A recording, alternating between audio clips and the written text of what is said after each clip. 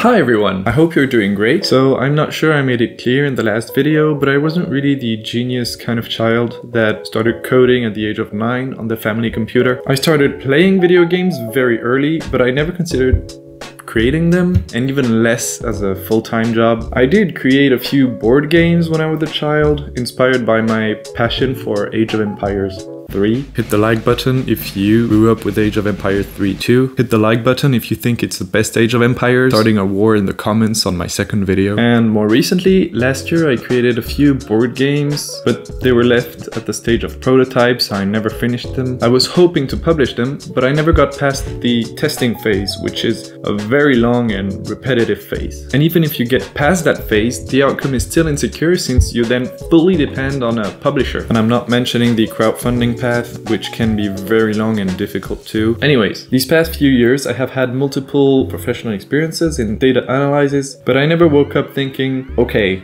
this is what I'm meant to do. I also realized I need total freedom in my schedule organization, and these experiences annihilated it. For example, during my year in the French public administration, I had a badge I used to record my arrival and departure times. And a few months ago, I started a tutorial on creating games. And right after I finished my first Unity tutorial, I was already considering making this my full-time job. So I started preparing for this very moment where I'm 100% dedicated to learning. For anyone interested, those are my first steps in game development. 1. Watching tutorials. If you've never opened Unity before, I highly recommend GMTK's tutorial. It's a very qualitative tutorial with great visuals that make it a smooth introduction on how Unity works. 2. I implemented very simple gameplay features. I built on GMTK's tutorial, adding a random event system designed to make the player struggle. I then created tiny projects from scratch, like this top-down tank game. I was super proud of how the tank needed to face the direction of its movement to actually start moving.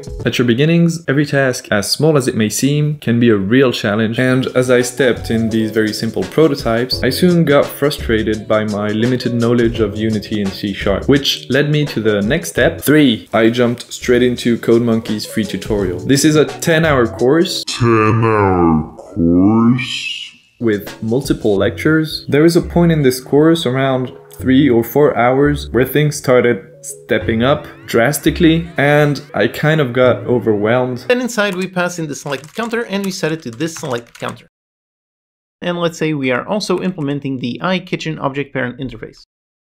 Basically what this means is that different objects can implement the exact same interface whilst having different implementations. So we just go into the scriptable object, spawn the prefab and set the parent. So let's do exactly that, and we assign the frame recipe. So we assign the value is basically saying that this function, this implementation is based. And over here it's going to be very simple. But I held on, and as the course advanced, everything started becoming more clear. I really learned a ton on this course, especially on C# features. I'm still impressed on how much content there is on YouTube to learn Unity. Most of them are tutorials, which will go over a specific Unity or C# feature, but courses allow you to go through the whole process of creating a game and connecting all these systems together. This is a free course, which is very unusual, so I highly recommend aspiring developers to go through it. Or creating a full gameplay loop for a simple game. I wanted to build a small fighting game, but with a twist. The objective of this game was to capture a flag and bring it back to your base. You could also fight with the enemy player, but there is a time loop that resets every 20 seconds, for example, which leads to very interesting strategic choices the player must make between capturing the flag and bringing it back to the base, killing the enemy player before he brings the flag back, or collecting mana to gain stronger abilities for the next loop. Approaching the end of the round, which was composed of 5 loops, inevitably led to glorious chaos. Sadly, I couldn't find a way to make the system record a player's actions and replay them perfectly.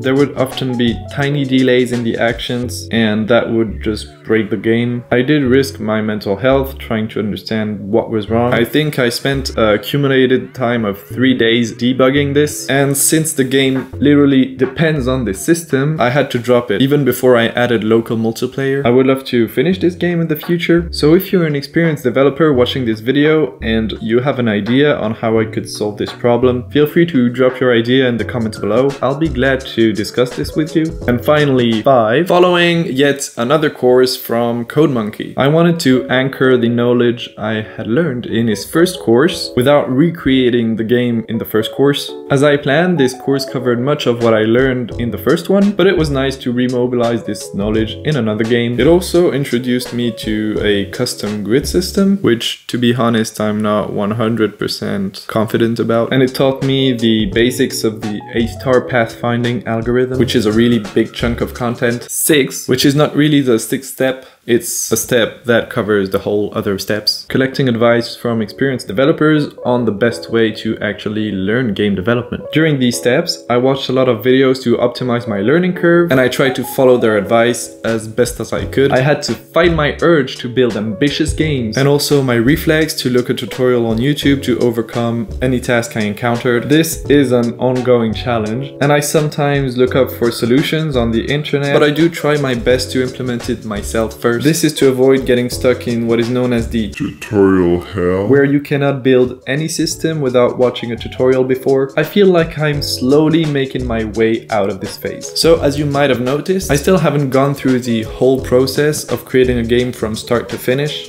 Hey, this is Julian from the editing. I just realized we're arriving at a breaking point in this video. Until now, I've been talking about what I've been doing in the past, and the second half of what was planned to be this video is about what I'm planning to do next. So I thought I'd make it more clear if I'd split this video in two, and I guess this is how this video ends then. That's such a bad way to end a video.